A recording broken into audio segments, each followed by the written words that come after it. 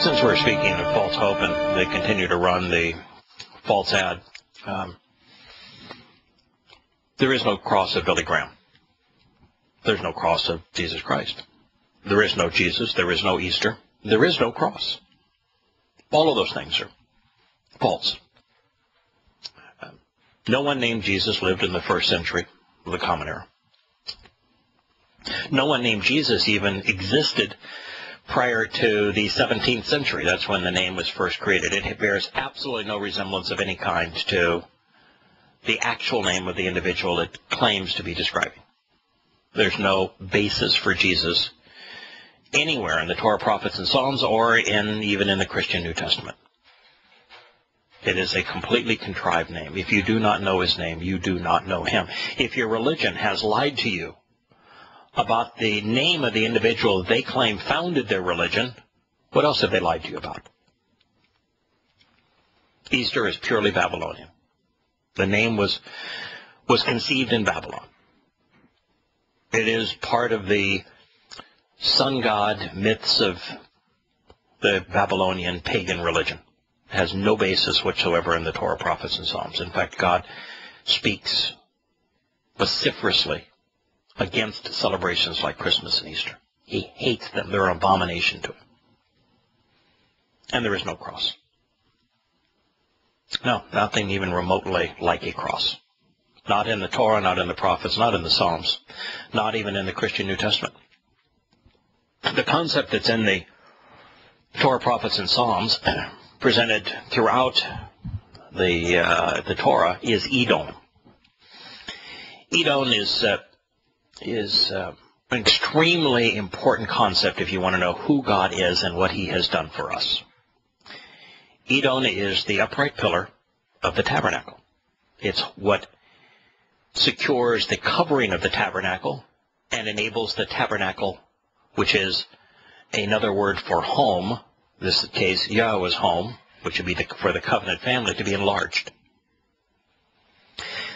The upright one is a reference, the metaphor, one of the most common metaphors in the Torah, prophets, and Psalms for Yahusha, the corporeal manifestation of Yahowah. He is the upright one, the one who stood up for us so that we could stand with him. Standing with him is an essential part of knowing who God is and what he's offering. He doesn't want us bowing down to him. He wants us standing with him. And so he took a stand on our behalf so that we could stand with him. That's what Edom conveys. That's what it means to be the upright one. It's all conveyed by kum. It's in the campfire song that so many people miss. Kum by Yah. Stand in Yah. Stand with Yah. Kum, the Hebrew word for to take a stand. Now, as it relates to this pagan notion of a cross, and you say, oh boy, if I read my King James Bible, I see cross all over the place. You can't tell me there's no cross in the Bible? Yeah, I can tell you that, because it doesn't exist.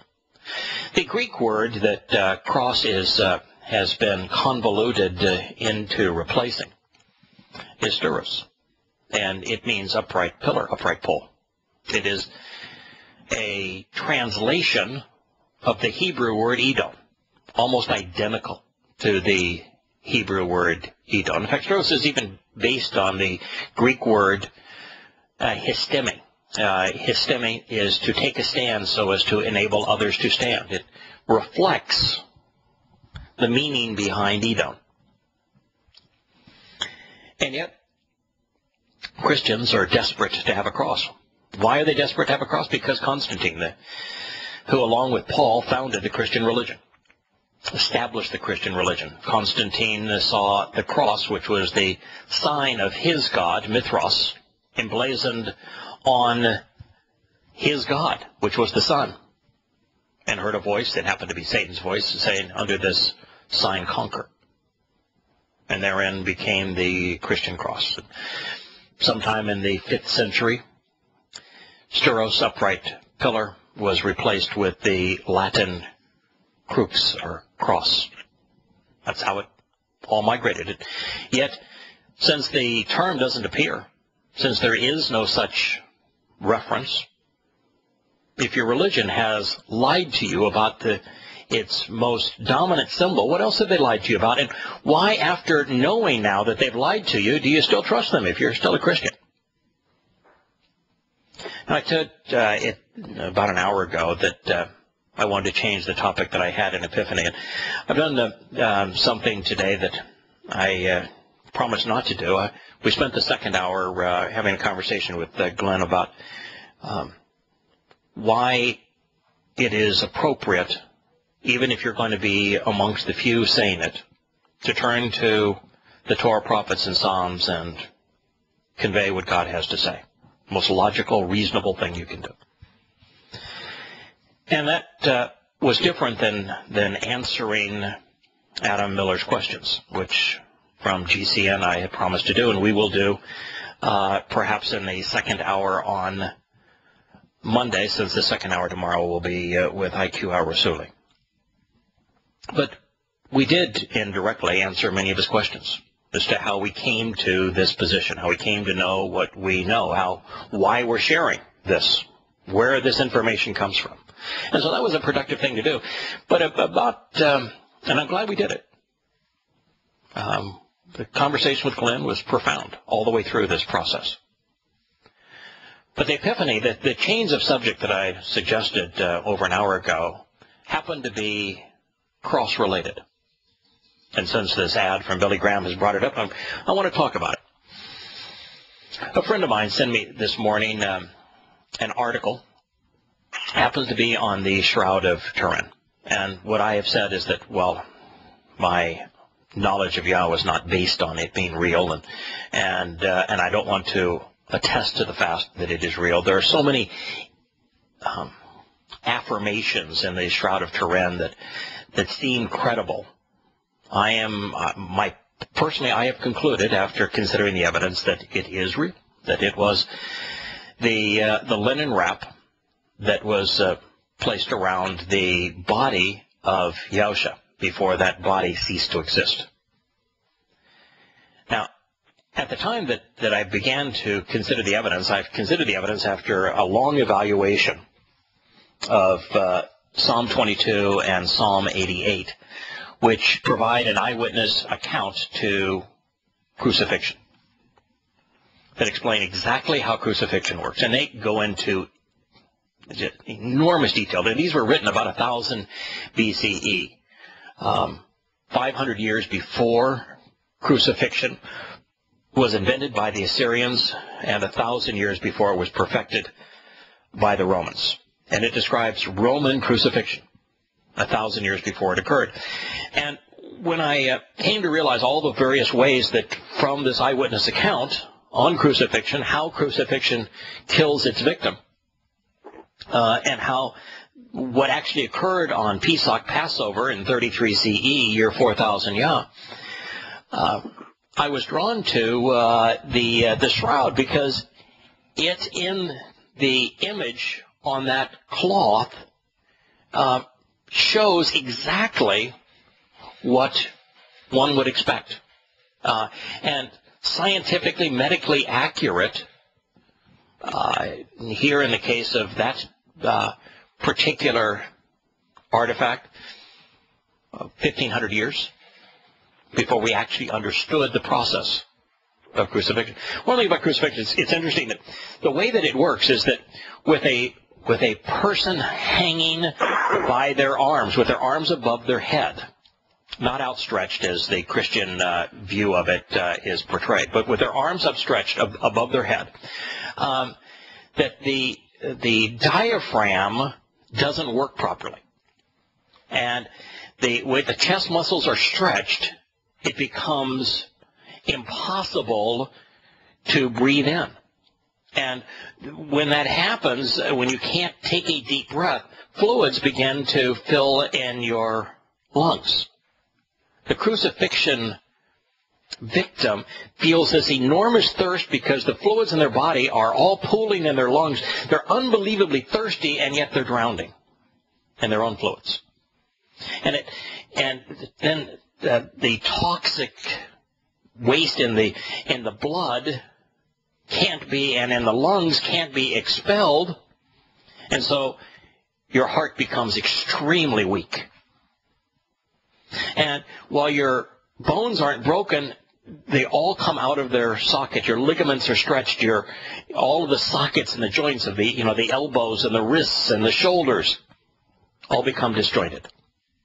And the only way that a victim in crucifixion can survive more than an hour or so is if they can push up on their feet. And while the depictions we have of crucifixion show 2 feet side by side, nailed directly through the bones that ultimately become our toes, that's not how it was done. The 2 legs were put side by side, if you will, twisted, and then 1 nail was driven through the heel, just behind the ankle and the heel. And for a short period of time, at excruciating agony, you could push up on that nail with excruciating agony. And by pushing up on the nail, you would stop the stretching mechanism of hanging from your wrists. And the nails weren't driven in the hand. If you drove a nail in the hand, it would just pull right through and then would do no good at all. The nail was actually driven through the wrist, just below where the arm and the wrist intersect. And there's a nerve there that's excruciating again when it is pierced. And that's the nerve that they nail through. And that process then of pushing up on the heels is the only thing that enables you to breathe. And you can only do it so long because you become so weak with the toxics building up in your system, and your lungs fill with fluids, and this is how they die. And so I looked at the Shroud of Turin and depict all of this. All of it's depicted right there in the image. And then something I didn't even know at the time is that Yosha's physical body had to be destroyed that night. It had to be incinerated. And that's exactly how the image appears on the shroud. Energy incinerating the body, leaving this photo negative on the piece of linen. And so it looked to me as real. Now we'll get to the point after the commercial break.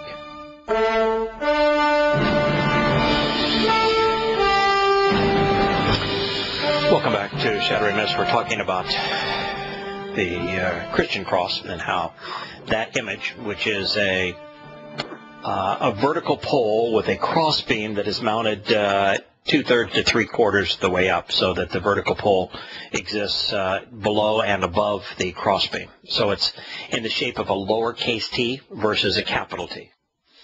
Is wrong. You see, it was apparent for a lot of reasons. Most interesting, from my perspective, was this correlation between Edon and then the Greek term steros and its basis systemi.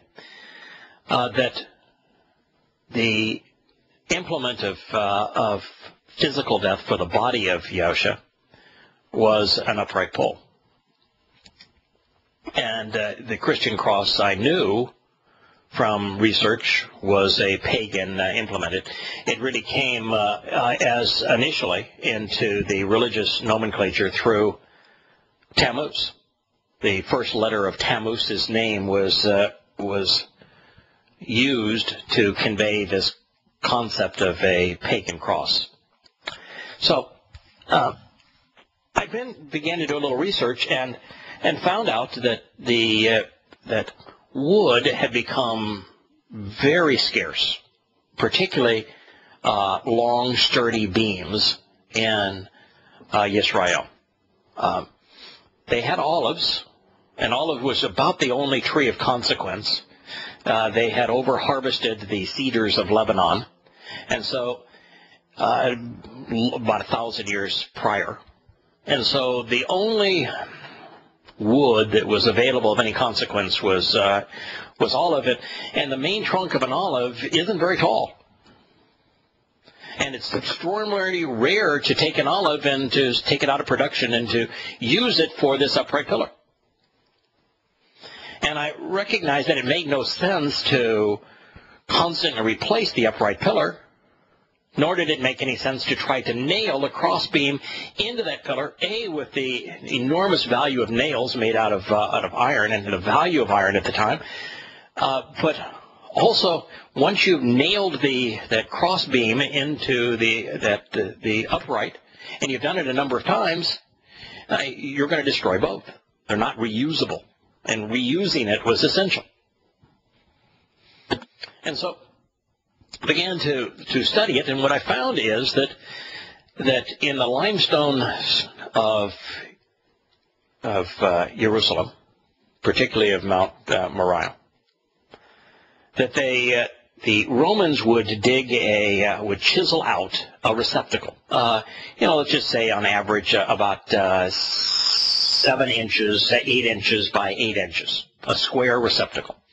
And they would chisel that down into the limestone, about 8 inches. So imagine a square hole cut into the ground, chiseled into the limestone that is about 8 inches by 8 inches by 8 inches.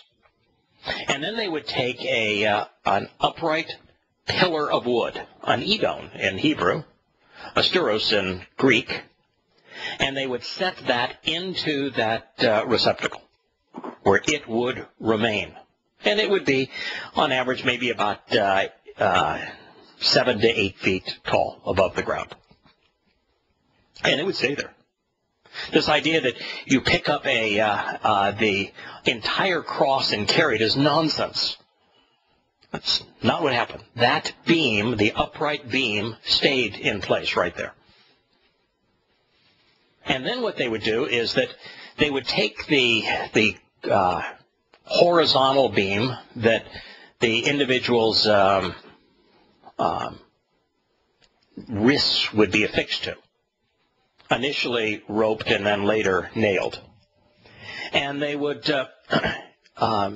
rather than it remaining in place, it wouldn't be almost impossible to, and the whole work of getting somebody, the pictures that they have in movies of you being nailed to the cross that you've carried while you're laying flat on your back, and then the person and the cross being lifted, and then the jolt to the body. That's nonsense, not how it worked. It was a much shorter cross member than is depicted in the Christian myth and in the Christian cross. About maybe a third as long. And it was not affixed to the pole 2/3 or 3/4 of the way up. I mean, it's so logical what the Romans did. They simply cut out a notch on the cross member, and they simply had a raised portion on the top of the pole, and they lifted that short beam and set it on top. Not going anywhere. Doesn't need to be nailed. Can always be reused.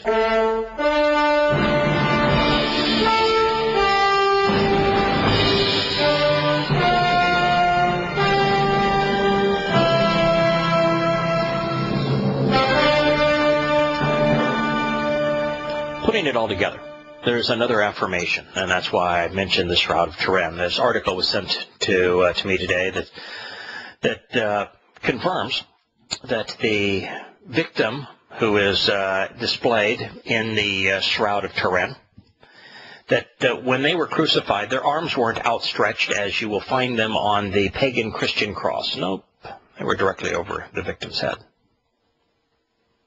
Exactly what I had concluded.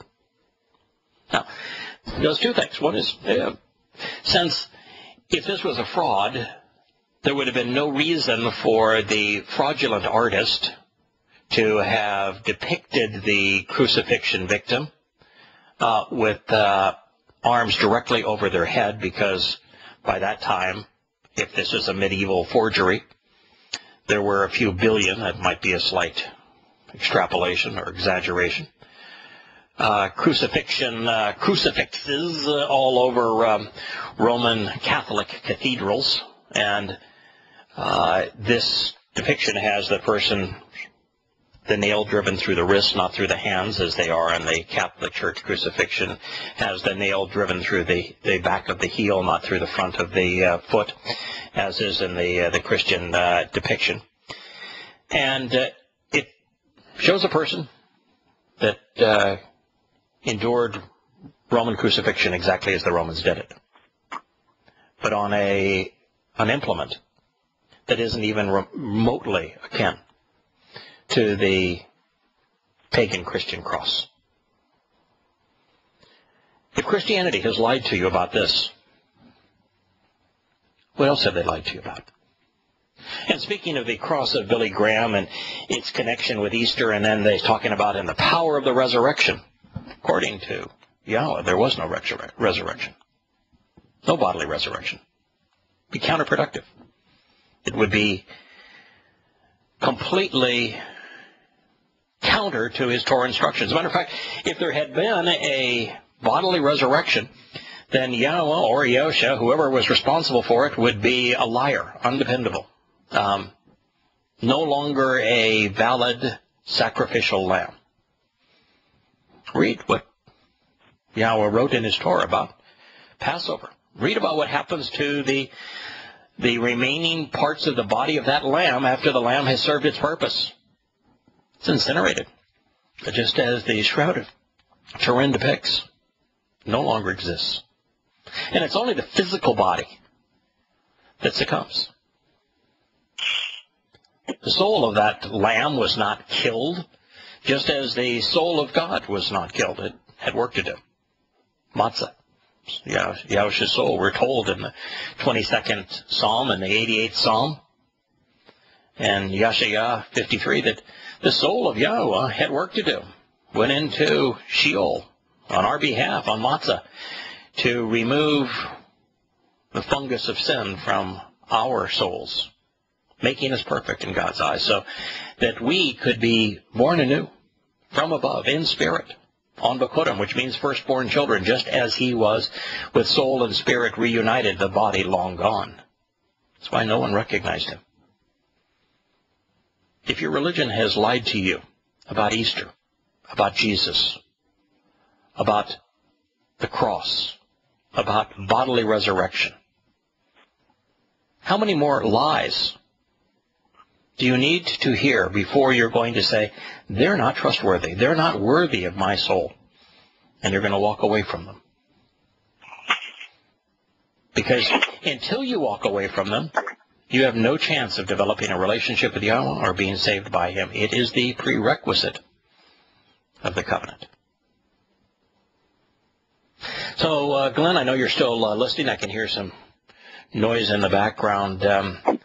It was the story of the cross and how it too is false that I wanted to share, and how something is as initially unbelievable as the Shroud of Turin correctly depicts what actually occurred. Whether it's true or not, it depicts the way that crucifixion took place, emphasizing the upright nature of the pole upon which the upright hung, so we could stand upright with him.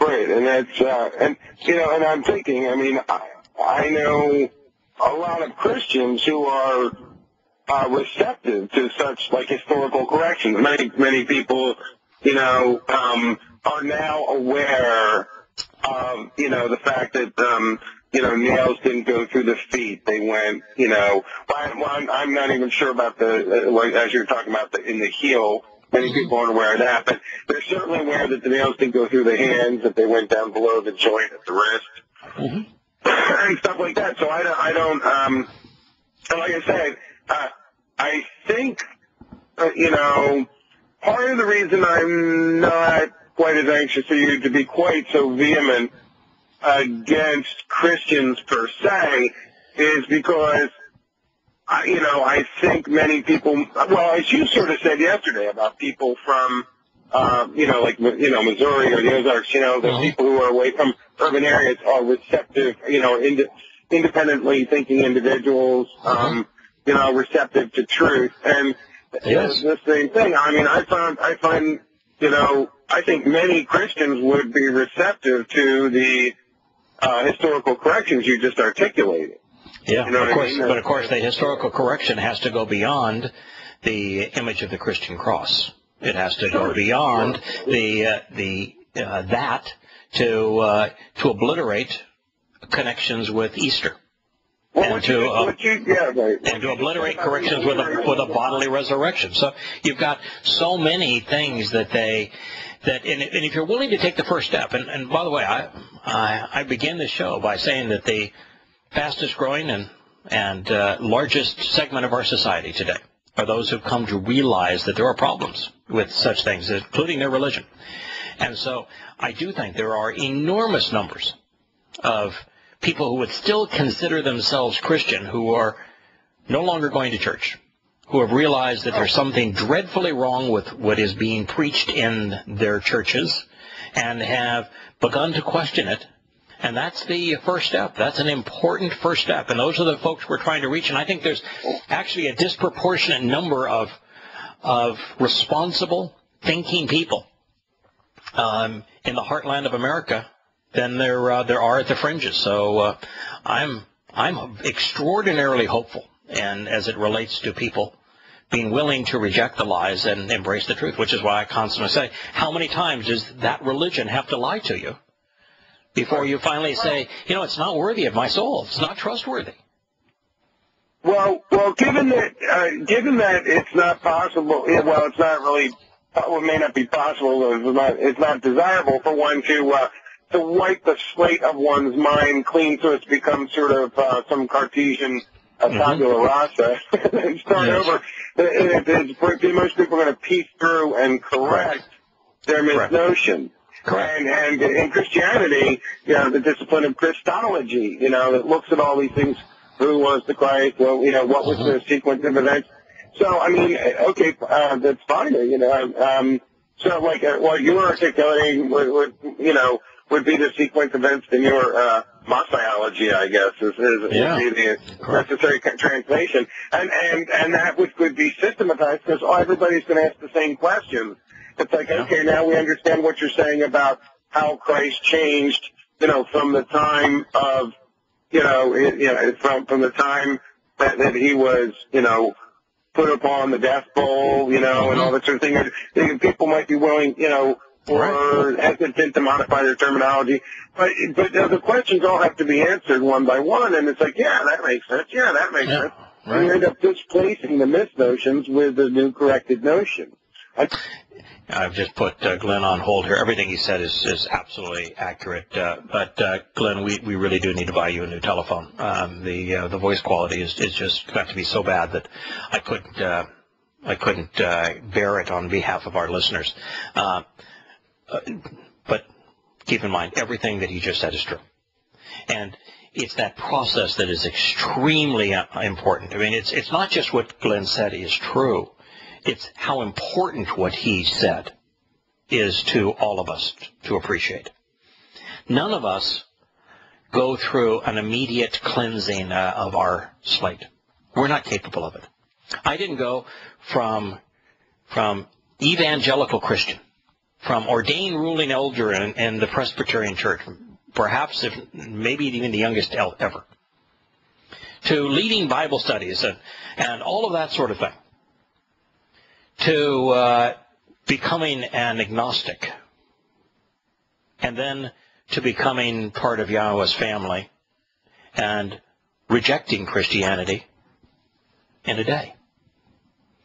It was a long journey, a very long journey. And there's aspects of the Christian myths that I'm sure still cling to me. I find myself rejecting them one after another. It's the very process that Glenn says that he's on is the process that I have been on and continue to be on.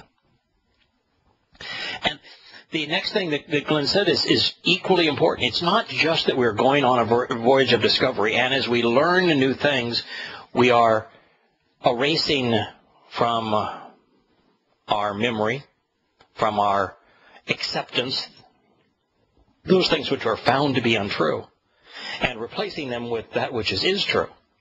There's something about this journey that is extraordinary, and that is that all of the little details, and with this upright pillar, and you might say, what's the big difference between an upright pillar that's in the foundation of the bedrock there of Mount Moriah that just has a small horizontal piece set right on the top of, versus the Christian cross? Boy, those details just seem so small. But they're not. Each of them has great merit. And when you understand why each of them is so important, and how each time you understand why it is that way, say, oh yeah, wow, that makes sense. Okay. Oh, well, that's consistent. Oh, that's another insight. Yes, that piece fits too.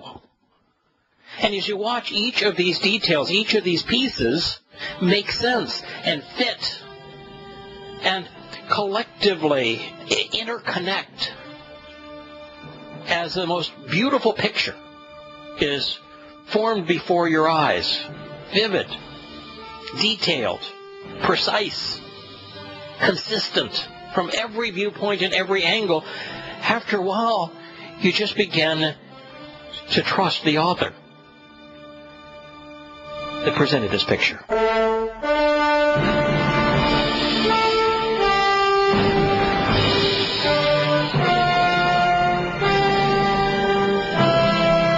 Welcome back to the final segment of Shattering Myths for today. The message here is that I am surprised. I am stunned, as a matter of fact, that this appears to be the only radio program, and perhaps even the only series of books between yadayah.com and introdogod.org, even questioningpaul.com, that are willing to share with you what Yahowah, which is God's one and only name, had to say about himself, what he actually conveyed to us, to demonstrate how different what God revealed is, God's testimony is, from the religious myths that claim to be based upon his inspiration. It is surprising. And the reason it's surprising is that all I had to do is go to the most obvious place, to the beginning, to Bereshith, which is Genesis, to Shemoth, which is Exodus, to Kara, which is Leviticus, and through the Torah, which means teaching. Just to go to those books and look at the words. I didn't have to learn to speak Hebrew. In fact, speaking Hebrew would probably be a liability. What I had to do was to be willing to invest the time to buy interlinears, to buy scholarly tomes on the history of the Dead Sea Scrolls and the text of the Dead Sea Scrolls, so I could have access to the earliest manuscripts, and then buy a series of lexicons so that rather than relying on one academic source, I could rely on 5, 10, 15 or more on not only the meaning of the words, but the roots of the words. And that so I could do a little due diligence and say, all right, now I'm looking at the actual letters. How were these letters originally written? And to study the history of the Hebrew alphabet, and to realize that there's a lexicon just in the shape of the letters. A lexicon meaning a definition of what the words mean when they're comprised of certain letters, because the letters were all pictures. And then to use those things. Initially I did it all through paper. I've got interlinear after interlinear. I've got 20 books on the Dead Sea Scrolls. I've got 20 Hebrew or English lexicons and dictionaries. And then I bought some concordances, which share with you where else a word is used. So if you're trying to define a word, you could look up the first time that word's used. You could look up subsequent times that word's used, and to make sure that your definition is consistent, and to see how the context defines the word. And so you buy these tools. And then you take a little time and say, I'm going to study Hebrew grammar. I want to make sure that I'm conveying this correctly. And you learn, well, in Hebrew, they've got stems. Well, what's a stem? Well, it denotes a relationship between the subject and the object of the sentence through the action of the verb. And it talks about that relationship.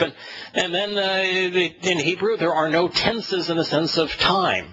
And no Hebrew verb is stuck in time like English verbs are. There's no past, present, or future tense.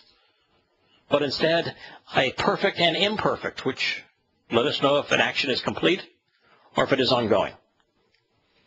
And then there are moods, with almost all of the moods conveying volition, free will, choice. And so you put all that together, and then you go word for word. What was said? Amplify it. Look at it under a microscope, if you will. And try to learn every nuance of every word so that you might understand what is being said. And just then go through the Torah as Yahowah revealed it. And then there's this issue of God's name. Come to find out, every place you read Lord in your English Bible, 7,000 times in the Torah, prophets, and Psalms, where you read Lord, that's not what's there. Come to find out, Yahowah told us in Jeremiah, that the replacement of his name with the satanic title Lord is the single most devastating thing, destructive thing humankind has ever done. And you find 7,000 times Yahowah wrote his name. Yod, hey, wah, hey. And you just do a bit of research and you find that those 4 letters, actually 3 letters, one's repeated, represents 3 of the 5 vowels in the Hebrew language. And you examine the other words that are so common in Hebrew, like Torah, and it becomes obvious how to pronounce his name. It's Yahowah. None of this is difficult. It just takes time and an open mind. We'll be back tomorrow.